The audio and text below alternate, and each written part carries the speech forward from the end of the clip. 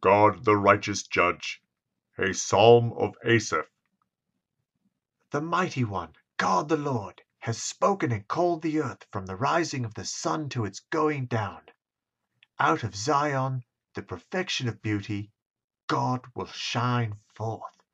Our God shall come, and shall not keep silent. A fire shall devour before him, and it shall be very tempestuous all around him. He shall call to the heavens from above and to the earth, that he may judge his people.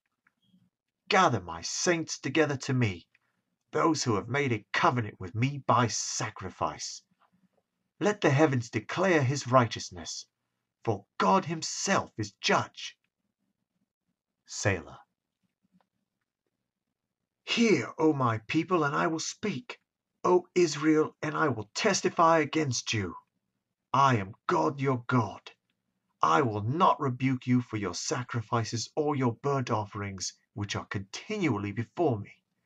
I will not take a bull from your house, nor goats out of your folds. For every beast of the forest is mine, and the cattle on 1,000 hills. I know all the birds of the mountains, and the wild beasts of the field are mine.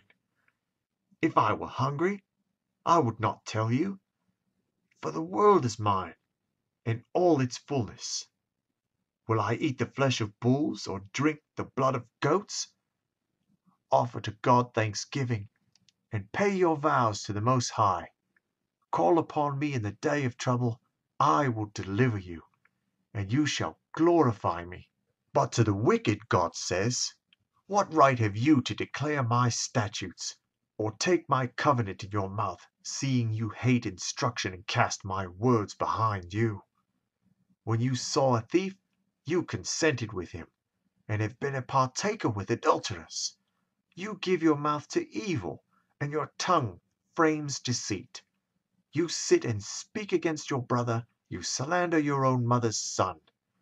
These things you have done, and I kept silent.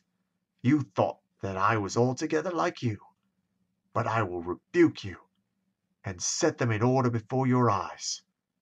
Now consider this, you who forget God, lest I tear you in pieces, and there is none to deliver. Whoever offers praise glorifies me, and to him who orders his conduct aright, I will show the salvation of God.